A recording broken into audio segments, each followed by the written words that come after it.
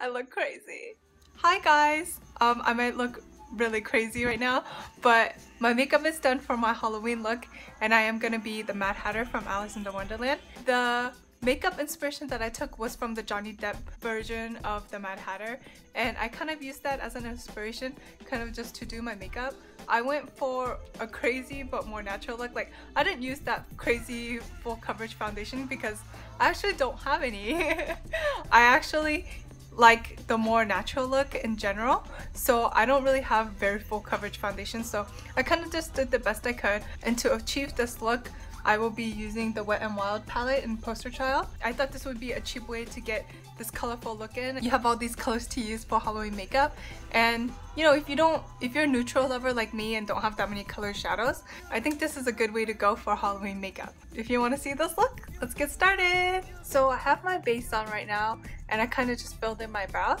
So I'm gonna get started with my eyes and then I'll finish my face.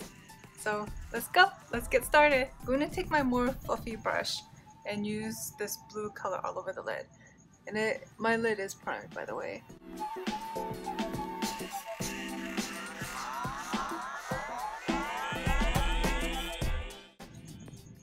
Kind of a pretty color. I'm using the lighter blue color right now. I'm gonna pat it on. Blend it out all the way to the brow bone.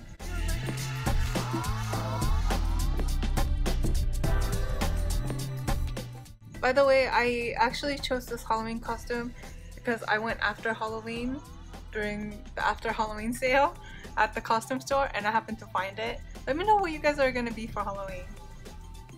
So I'm gonna use this teal color, pack it in inside.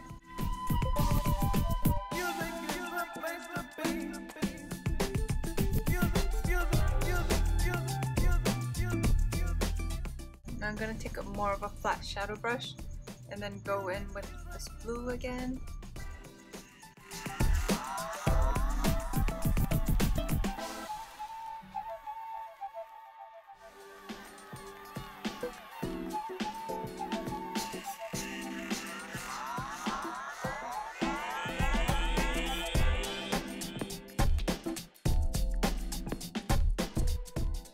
I'm pretty happy with the blue.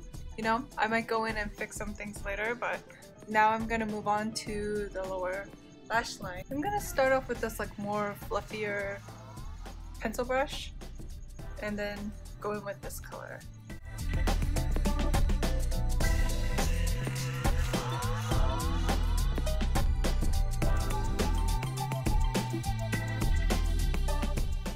And kind of blend it out. Then I'm gonna go in with a smaller pencil brush.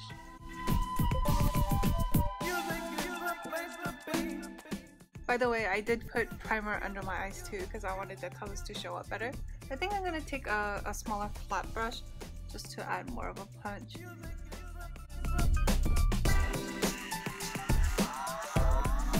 I think I'm gonna use that flat brush again just to add some more blue. This one's really good for like packing on shadow. A little bit of a fallout there.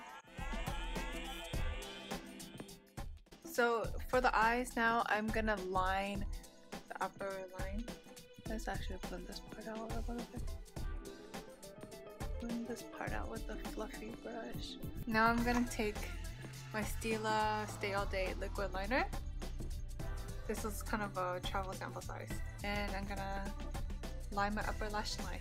Actually, for this I will need a little mirror.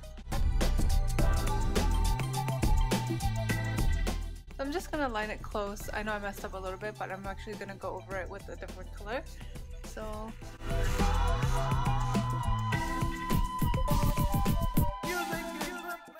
I've kind of lined my eyes there.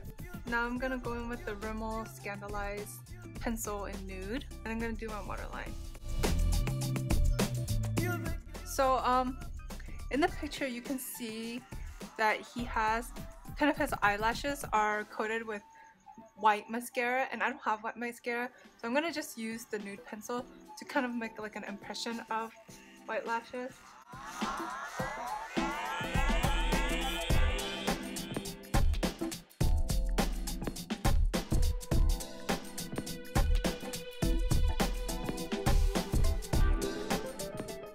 I've kind of drew in kind of long white-ish lashes with the nude.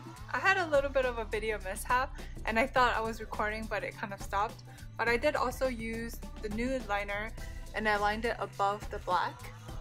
So that's what I was doing. Now I'm gonna go back in with a little bit more of the blue because I feel like it's not doing justice. So I'm gonna go back in with my flat brush and add a little more blue on top. Do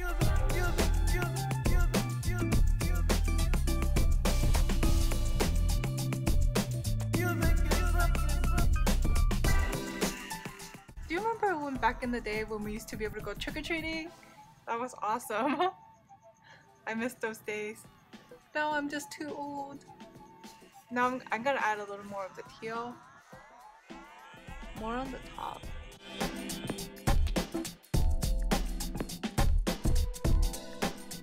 So that's it so far. So now I'm gonna just go in with my face and I could touch up anything if I need it. So I'm gonna take my cream bronzer. This is by Sonia Keshik. And I'm gonna use the Sephora brush in Precision Sweep. I know this is a little bit more warm than the actual photo, but we'll be topping it up. My hair is looking a little bit crazy. I need a haircut. That's the thing, right? When you have long hair, you don't realize it, but short hair is just so hard to take care of. I'm just gonna put it down my jawline. Now I'm gonna take my little angled kabuki brush. This is by Kirkland brand. I had this for a while, but it's still going strong. I'm gonna take this Hourglass blush in Mood Exposure, and I'm gonna use it to contour too. You know what? This might not be bright enough, so I'm actually just gonna go in with this eyeshadow, the one that's under my eyes. Ooh.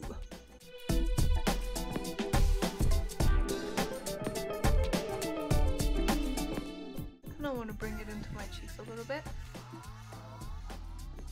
I am going to curl my lashes. I know, seriously, curling eyelashes could look scary, but it makes the world of difference. Look how long my eyelashes look now. Now I'm gonna go in with this Revlon Rocket Volume.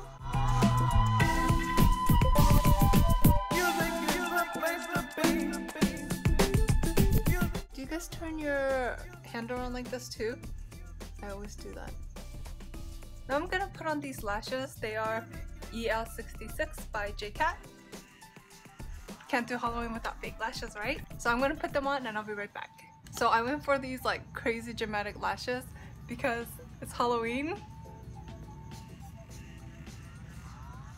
It takes me a while to put on lashes though, just because I don't do it on everyday basis. But for lips, I'm gonna go for this Revlon lipstick. This is kind of the old school ones called Mirrored Mauve. It's like this pinkish red.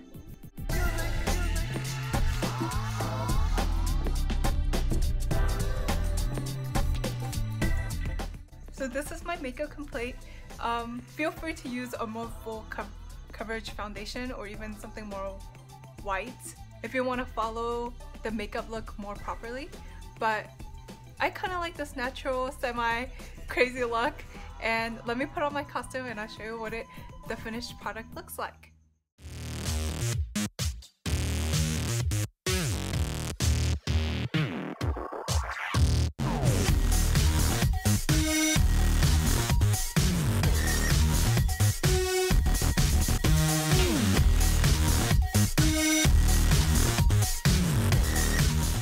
So I saw on runway shows that they had all these different type of graphic liners that the models were wearing, and I tried to do one that's like more wearable. So I went for the subtle double wing right there.